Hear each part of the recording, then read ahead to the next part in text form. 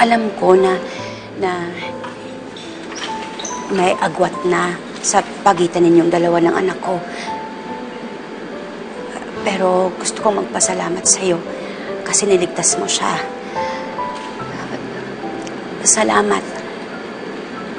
Dahil kahit noon pa man, hanggang ngayon, inililigtas mo pa rin siya. It's okay, Aling Daisy. I would have done this to anyone, Pa.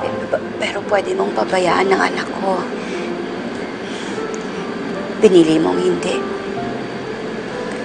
Siguro kahit papaano, kahit katiting, Gabriel, may buwang pa ng pagmamahal mo para kay Destiny dyan sa puso mo. I'm sorry, Aling Daisy. Alam ko, galit ka, nasaktan ka, gusto mong gumanti. Pero sana naiintindihan mo rin at sana alam mo rin na hindi sinadya lahat ito ni Destiny. Kung alam mo lang kung gaano kanya kamahal. Noon pang nagsusulatan kayo sa Leyte, Gabriel, minahal ka na niya ng todo. Wait. Anong sinabi mo, Aling Daisy? Leyte? Sulat? Aling Daisy, please explain this to me. Oo, Gabriel. Nagsusulatan kayo ni Destiny, ni Joey, noon, sa Leyte. Kasi si Joey, ang totoong J. Flores. Si Joey ang kapenpal mo. Gusto na nga sanang aminin sa'yo. Gusto nang ipagtapat sa'yo ni Joey noon. Kaya lang natakot siya na baka hindi ka na sumulat ulit sa kanya. Kaya inunahan siya ni Jasmine. Nagpanggap si Jasmine. Wala na kami nagawa. Sana mapatawad mo kami. Sana.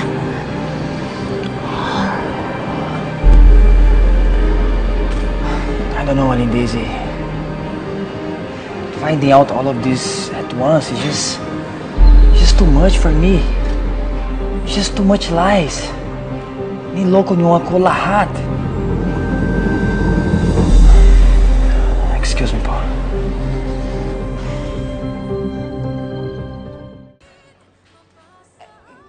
Gabriel, masaya ka na. Nakita tayo dito. Anong ginagawa mo rito? Nothing. Basta nagpunta lang ako dito. But, you're here. Amazing. Gabriel, yung mga sulat, nabasa mo na ba? Nakita mo na ba kung paano tayo nag-umpisa noon? My love for you. Gabriel, you're the one. Mahal na mahal kita. Jasmine, you are a liar. That's what you are. Hindi ako nagsisinungaling, Gabriel.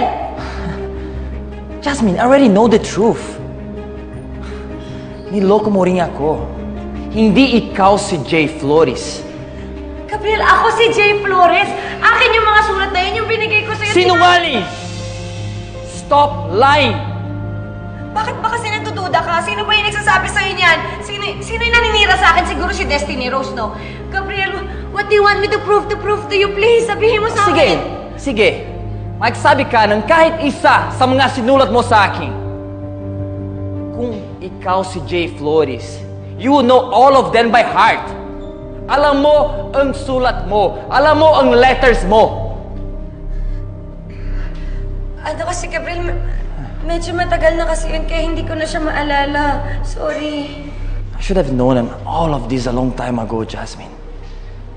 Sana nalaman ko noong pa na manloloko kayo magpinsan. Sana hindi ako pumunta rito. Now I regret everything.